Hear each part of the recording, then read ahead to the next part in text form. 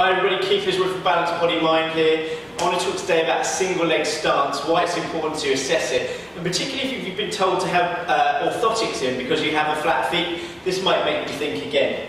When I want to assess someone in a single leg stance, we challenge it with the leg up, and the foot position actually gives a lot about what's going on from a stability perspective throughout the whole body. What we tend to see is the toes gripping, which might tell us that there's a dysfunction going on in the neck. We can also see whether if the foot pronates or supinates. Pronate flattens, supinate tends to roll out a bit more. In the pronated position, and a common thing that you'll tend to see is people who say they have flat feet and are given very expensive orthotics, which I think are a waste of time.